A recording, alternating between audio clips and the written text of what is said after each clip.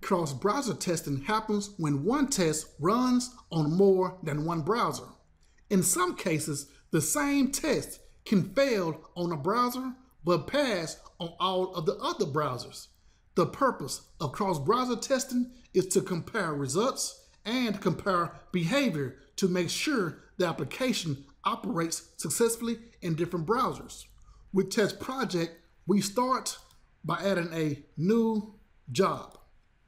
We see three options, but let's go with web. Then click next. The name is cross-browser testing, and description is run tests on multiple browsers. Then click next. You see the browsers have their version numbers. Select Chrome, Edge, Firefox, and Internet Explorer. Then click the Create button. The job shows 0 tests and 4 browsers. Drop the first test by dragging Login Test. In the previous video, I created a data source to perform data-driven testing. I am going to grab that data source and use it for this video by clicking the pencil icon for options.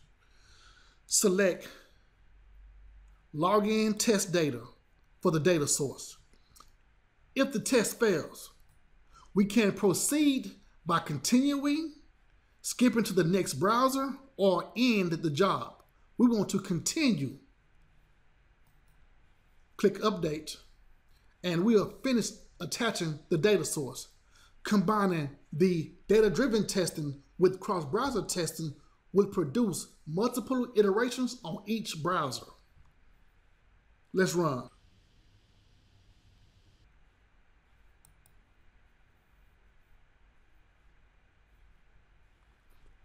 Job execution has started.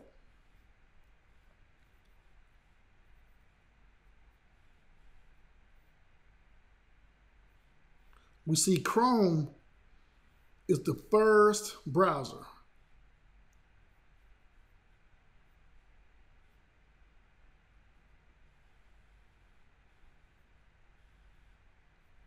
Next is Edge.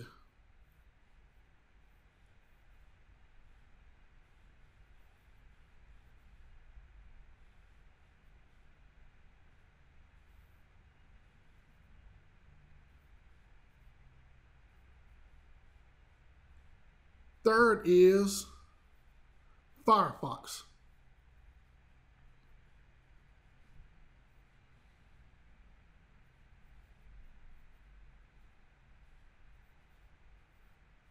And last is IE.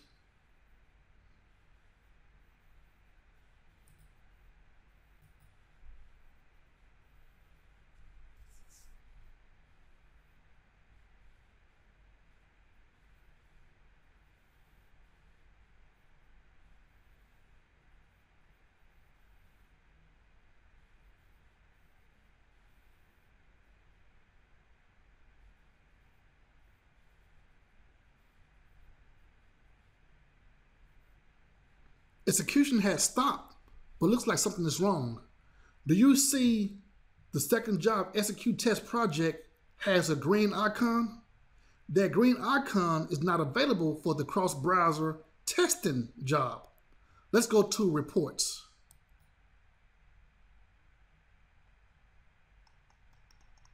Select Executions, then cross-browser testing.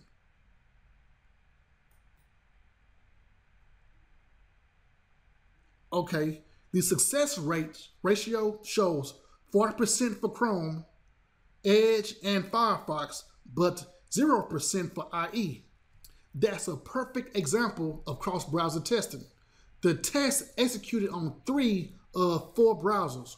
Right now, Chrome is selected, and it shows iterations 1, 3, and 4 failed. Iterations 2 and 5 passed.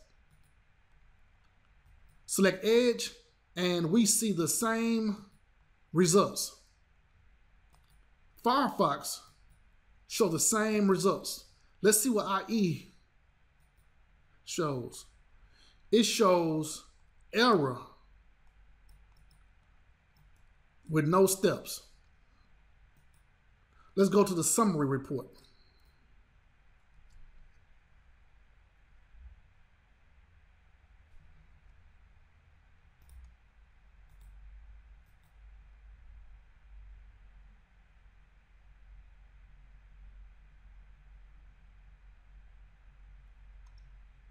%30 passed, 45% failed.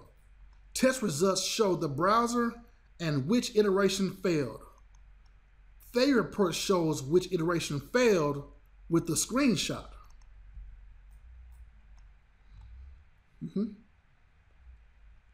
Go down to the bottom of the report.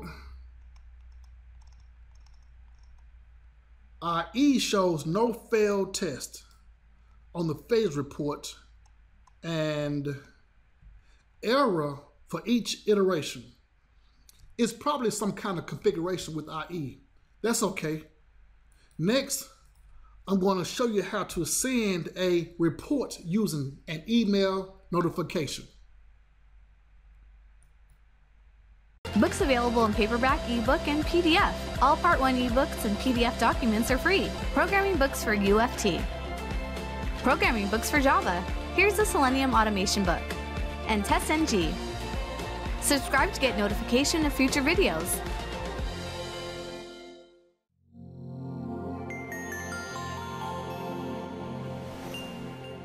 Don't forget to like, comment, and share.